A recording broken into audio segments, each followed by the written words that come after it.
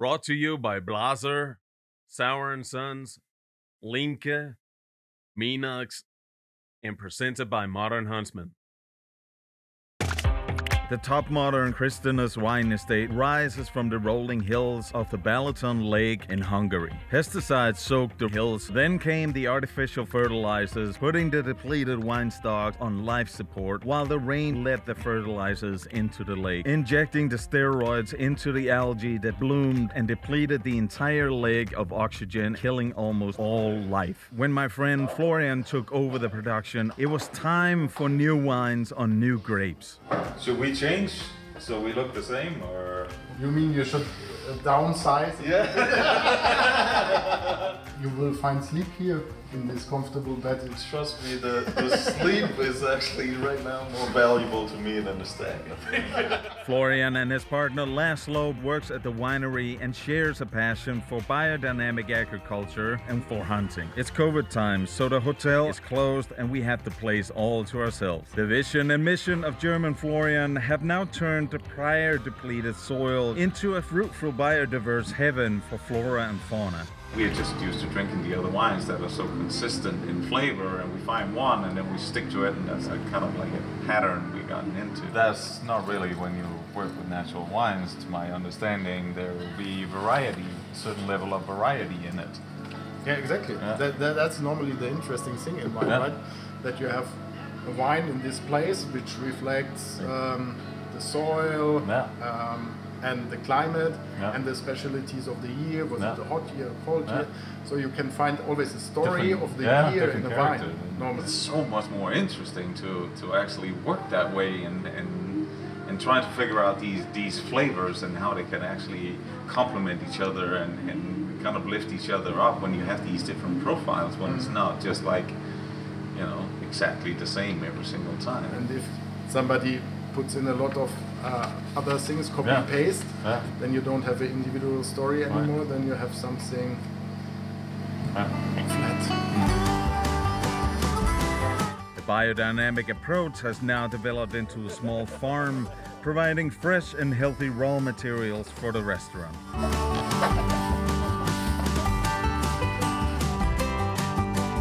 So we want to build up a herd, so they will stay. Okay. If they behave nicely, they will not be Bolognese or something. Okay.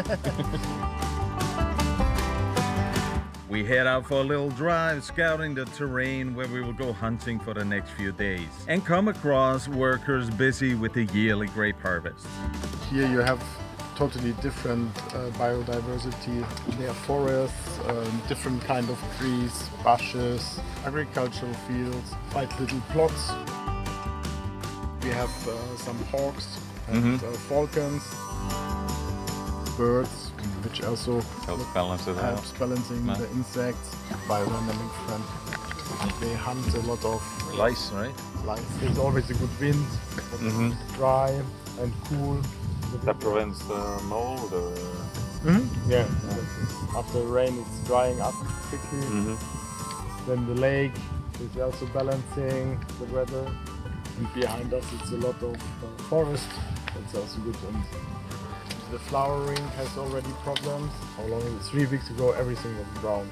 Could not see any green grass. Oak trees here at the back, they have this yellowish surrounding on the leaves. The burning temperature is very important. And with these things you can adjust how much micro-oxidation. Winemaking is a true art, and without the control of chemicals, it's an evolving process that's alive and ever-changing. Jesus, you drive like Aiden. Which means very well. You know? Time for a snack at the local restaurant that's also closed, but it helps being good friends with the chef who has agreed to cook for us. I think I'm gonna like this place. Yes. Oh, you know, this is the first time I've seen the version where it's actually smoking a pipe. Times before, hunters did it as a joke. When they were bored, they put it together, different animals into one. They combine these things, and it's called Wolperdinger. And this area is famous for the stags. This color is typical for the region, and this here is more sandy color and not so big pearl. The beautiful trophies on the wall are a true testament to the rich hunting culture and history of this area. It is truly a feast, and I get to try one of the 90 days dry-aged ribeye steaks. Damn.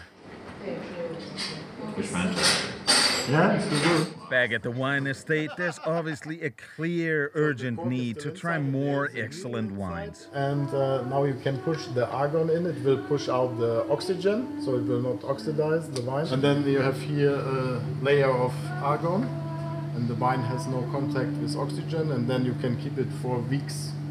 I just got smarter a little bit.